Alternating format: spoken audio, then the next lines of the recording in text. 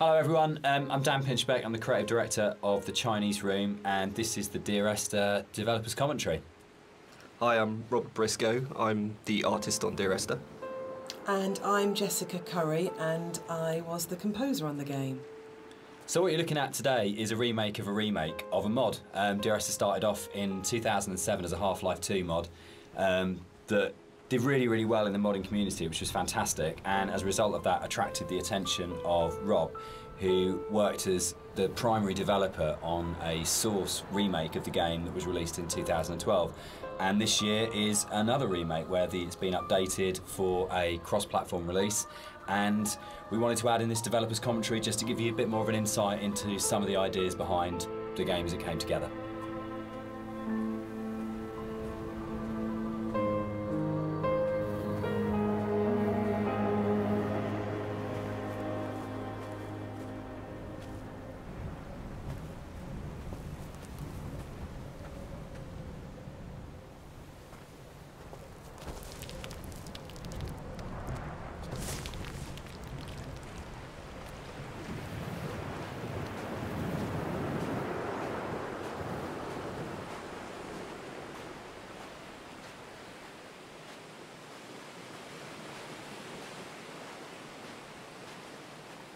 When I wrote the music for the mod of Dear Esther, there was absolutely no budget whatsoever for live players, so all the music was sampled. But one of the good things about that is it actually forced me to be quite creative about how I wrote the music. So with my background in sound art, I wanted to use samples in a different way that wasn't just using it to sound like a violin. I wanted to time stretch and manipulate samples to make something different and strange and quite unique. So people have asked why the Dear Esther's set on a Hebridean island. What's really interesting about this is it's one of those times when your kind of aspirations as an artist and the practical realities kind of dovetail. We knew that we had to have some way of limiting the player from disappearing off the play space, and when we made the original, it was a mod, and because it was a Half-Life 2 mod, you kind of had Eastern European city, spaceship, or blasted, desolate landscape, were your three options if you didn't want to start making any other assets. So it started off with these practical constraints that we don't want to set it on a space. One of the things you're always trying to do as a composer is create memorable themes. And a slight confession is that probably the most memorable theme, which is Remember in Dear Esther, wasn't actually created for the game. Rob's looking shocked. So it was actually from a piece of choral music that I'd written years before, based on a Christina Rossetti poem called Remember. And one of the things I was talking about earlier was how I didn't have any budget. So I had this piece of choral music, and I thought, hang on, this is absolutely perfect for Esther, but I don't want to use all of it. So the only bit that you actually get in the game is the first line of the choral piece of music. But that actually went on to form the main theme of the music that I wrote. And I think for me it's really interesting about how things that you've written earlier, years before, sometimes come in really, really useful and fit. So I always tell people and students not to despair if something doesn't get used or doesn't work at the time, because actually there'll come a place or in a time where you think, hang on a minute, I've got something that fits. So in terms of that memorable theme, the Remember theme gets used in multitude of different ways. White lines. Yeah. They actually did this. It was really cool. I found this historical document. They used to do this on Bora and the Hebrides. If their disease broke out, really? They'd actually chip out and expose the chalk. So if you're on a boat and you were coming to the island, you know not to land because it was infectious, which is the coolest, most amazing. It's one of those things where you go, it's almost impossible as a writer to come up with something as cool as that. It just has to be something that was actually done. And it's so sad as well. And I love this bit and the fact that we can do it because it feels really real because it references a real thing. And I don't know, there's something really special about that. But it was always one of those bits in the game that I thought, we've got to be able to represent this somehow. We have to be able to get these things in here. Yeah, I mean, that's really interesting. I actually didn't know that was actually based historically in real life, but that's really cool. Because I mean, my thing about the white lines is that it was this completely surreal thing, but also it was kind of it just added to the landscape. It's like, whoa, what the hell is that? And putting that into the game was kind of challenging, because to me it just seemed like, oh, it's going to be really hard to pull off in a way that's kind of realistic. But then when you look at the kind of art style of the game, it's not really a realistic thing. Like, everything is half imagined. So in that way, it kind of really fit into the landscape. Something that I wanted to bring through in the art of the game was the same kind of fidelity that you find in both Jessica's music and Dan's writing. In the same kind of way that you have all of these little details, these very close attentions to detail that kind of really bring richness to the story. And something that was missing in the original mod version was just this lack of a visual layer of story. And something that I did throughout the art of the game is to add in all these little details here and there, little bits of story, little links to certain things that you may or may not hear or see, just a layer of richness in the world, and give you some kind of reward for exploring. So keep your eye out as you look around.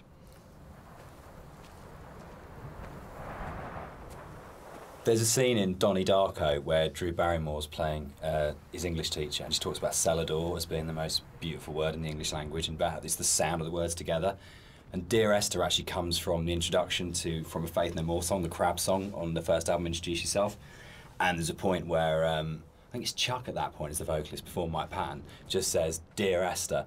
And it really lodged with me, because the sound Dear Esther just has a really amazing sound to it. And I think when we started making it, and the idea of it being this series of letters to someone came through, it just came straight back out of going, that's just a really beautiful sounding combination of words. And I think that really sums up the whole approach to the writing in Dear Esther, of what's the most beautiful combination of words and images we can put together, and to do it that way rather than writing a traditional plot as such. So yeah, Dear Esther, Faith No More and Doom, that's where it comes from.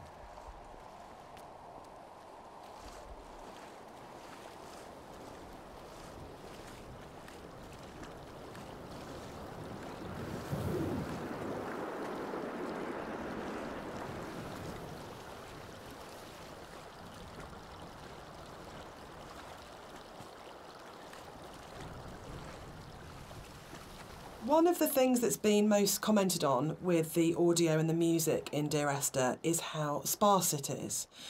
And that was a really deliberate tactic. I wanted to leave room for the player to think and to dream and to wonder and to put their own interpretation into what was happening.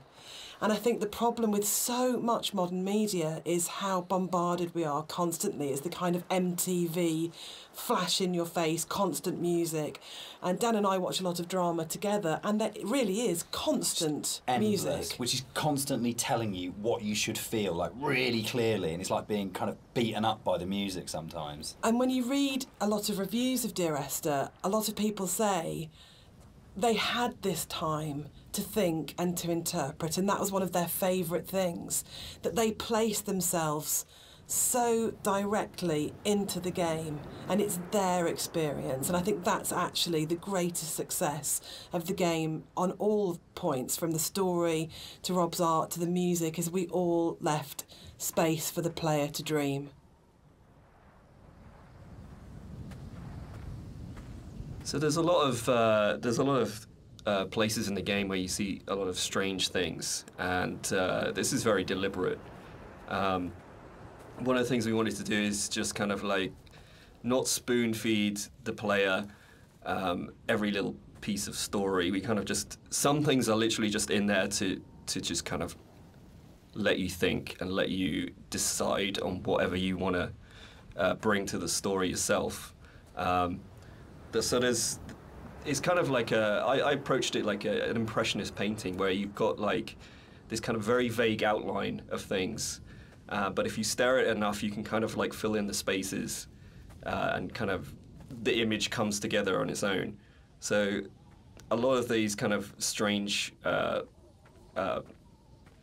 pieces of geography and stuff, that's really kind of deliberate in some ways, just to kind of keep the player's mind open and kind of bring their own interpretations of the story through that.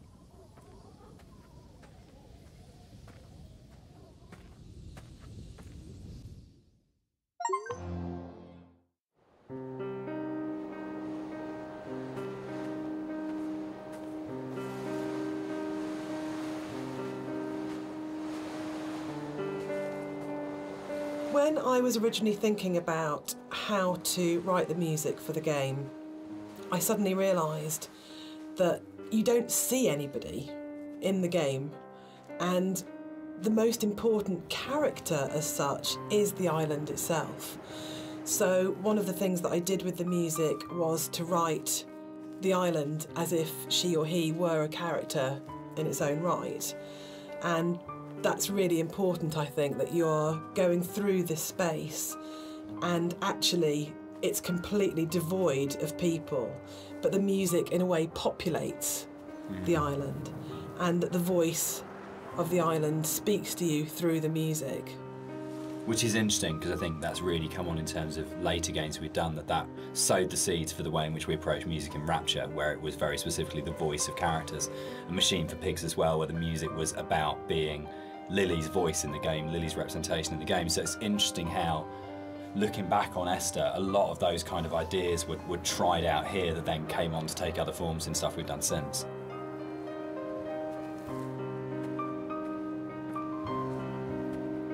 All right, let's talk about walking. Let's do it. We're gonna address the elephant in the room, the very, very slow-moving elephant in the room. So this might be a longer conversation because it kind of fits with that.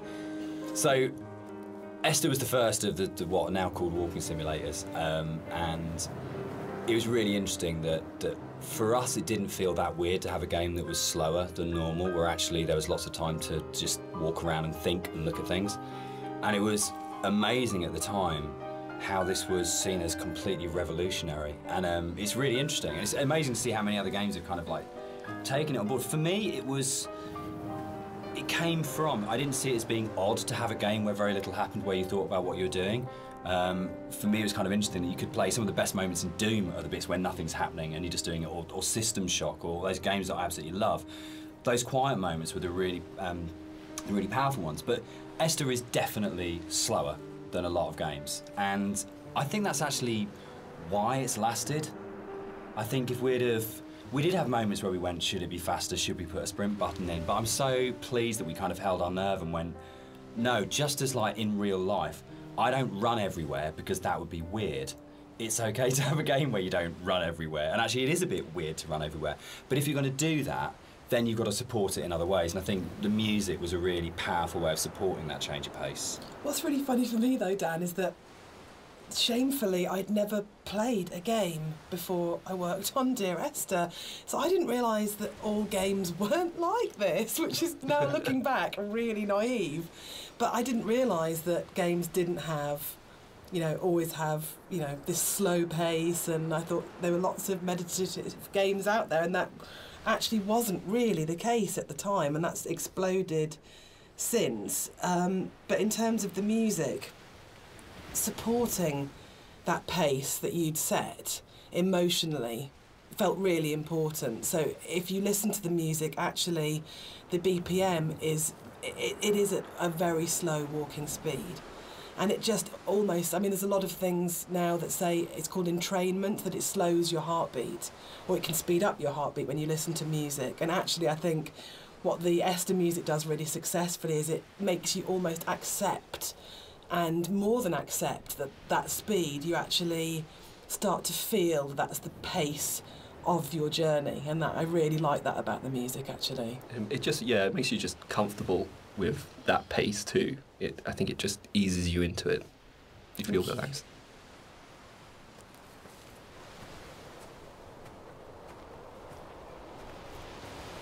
The radio mast in Dear Esther was obviously there as a really important kind of design feature, as well as its place within the story.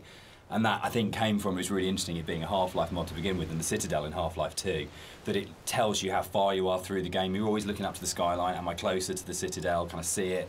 And it lets you know how near you are to the end of the game.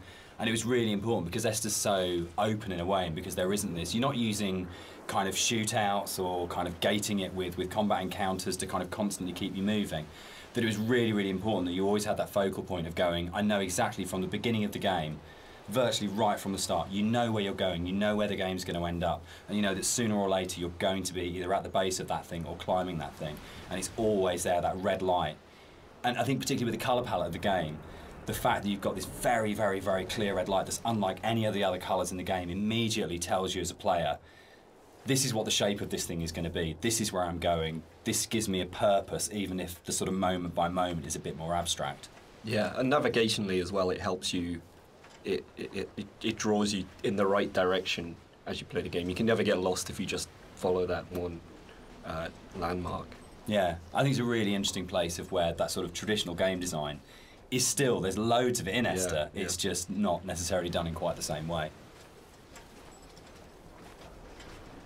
So something you'll notice as you look around the environment is, you know, from a distance you see the landscape. It's kind of a beautiful place in some ways, but something I wanted to bring to the game was that there's this second layer beneath the surface. Whereas if you look at things closely, you see that the actual island itself is very polluted. It's kind of very rotten. You know, everywhere you look, every rock, every grass surface, it has this layer of filth on it, and it's kind of been put in there just to kind of emphasize further that this island is a really unpleasant place to live. It's like if you scratch the surface, you see like just how corrupt this island is.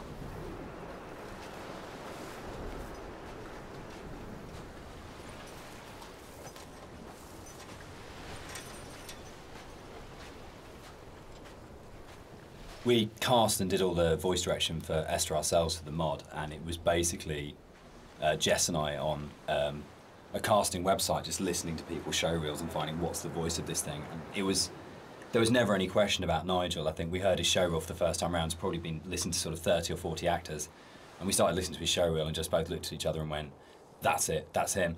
And it was amazing when Nigel came in. We had, I think, a day and a half to do the whole thing. And he just did that amazing thing that really, really great actors did. If he just walked in, got in front of the microphone, and more or less did the entire thing in one take. And we did hardly any retakes on anything. It just felt like his instinct for the character in the game was so strong that he just, without virtually any direction, just came in and just got it. And one of the hardest things with the voiceover that we did was when we went from the mod, which had 3 potential narrative units per queue, to 4 potential narrative units per queue, was not only finding new bits of writing that kind of complemented and played off what was there in the original mod, but for Nigel to come back in, nearly 5 years later, and to just re-find that voice in exactly the same way and deliver it in a way that fitted in and complemented it was a real testament to his ability as an actor, I think. That apart from we had spent quite a lot of time trying to make the sound actually sound the same in terms of mic placement and things like that, but in terms of the actual delivery of those new monologues, you wouldn't know that that was both written and acted sort of 4.5 years after the original thing was done. So the one person who's not in the room sort of today but deserves a... So this hole in the ground was kind of a difficult thing in some ways. It's a bit of a challenging aspect of the game. Because, in some ways, it kind of like, I think for me, we wanted to have this kind of this pit here, and I wanted the player to be able to actually go as close as possible and like look over the edge and you know, kind of have this feeling of dread and stuff. But the other issue that we faced was like, what happens if the player just jumps into the hole? Like we have no real death in the game. And from a design point of view, Dan, I mean, I don't know what you it was really hard because you know, it was a game where we couldn't let the player die. We didn't want to have respawns, but we had to handle the fact that there would be both accidents where the player would fall off a cliff or something, but also the deliberate urges of the player. Yeah. You know, the first thing you're going to do is go, great, there's an ocean, how far out can I go? Or there's a cliff that's really high, can I jump off it? And how do you have death in a game where you can't have the player die? Because if the player starts breaking up the experience by dying and reloading, then you're in you start breaking the experience a lot. So yeah, I mean, we didn't want to also have like artificial boundaries, you know, where it's like an invisible wall If you take a look through the game, you'll never see a place where you think you can get to, but you can't. There's always some kind of actual natural boundary or man-made boundary. So yeah, that was the other thing. We didn't really want to create this invisible wall around this thing. So it kind of, the whole drove the way in which that sort of the very weird audio visual, probably one of the most dreamlike bits in the game, where if you do die and you get the kind of the heartbeat and the strange flashes of visuals. And I think in a lot of ways, if we hadn't had the hole there and we hadn't had a place where we go, right, players will jump in this hole, we have to start from that basis, they will throw themselves down this hole, it kind of gave us the impetus to really, really focus on it. And I think the stuff like the drowning deaths and the cliff deaths are strong because the hole was there, and I'm not sure if the hole hadn't been there, whether or not we'd have arrived at that way of handling it, which I'm really proud of. I think it's a really incredibly creative, interesting way of handling a player going out of bounds and of actually being able to reset the game when the player's basically done something you ideally wouldn't want them to do. Yeah, and I kind of think it fits well with the theme of the game as well, because you don't really know what's just happened. Yeah, it's not like you hear a death sound and then you kind of respawn. It's this kind of like very soft, very ambiguous change. You know? There was a point in the original mod where if you died, it would do the whole Half-Life major fracture detected. Yeah. It always brought a really good tone to the game. Yeah, yeah.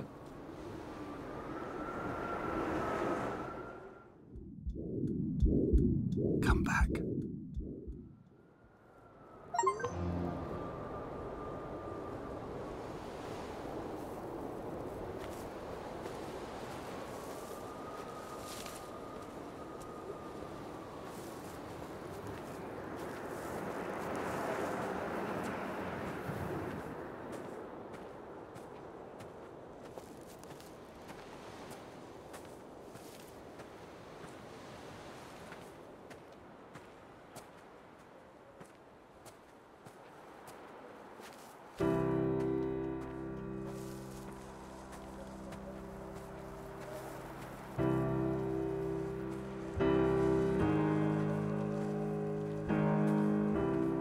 One of the really important jobs of a composer, I think, is to provide the player or the listener with different emotional tones and states.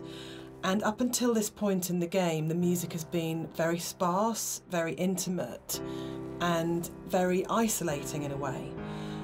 But the island is also a beautiful and magnificent place, and what I wanted to do at this point for the first time in the game is to create something that was really epic. So we go from that shift in scale where it's very intimate and small to suddenly realising that this is an extraordinary and magical place to be, as well as a difficult and quite sad and melancholic place to be. So the string players were instructed at this point to play with much more vibrato. Up until this point they've played in a very sort of Scottish style actually, no vibrato, very plain playing. But this was a really beautiful cue to write actually, because it has that scale. You suddenly realise that the island is really big, and you know, you have this beautiful vista, and the music then shifts so the player can actually just for a moment, I think, enjoy being where they are. Yeah, I think that's it. Can I? Yeah, I was going to say, this is actually one of my favourite parts of the game. It's just where everything, all the elements kind of come together perfectly. You've got the music, which is just epic, as Jess has said. You've got the landscape, which is kind of like this big open space.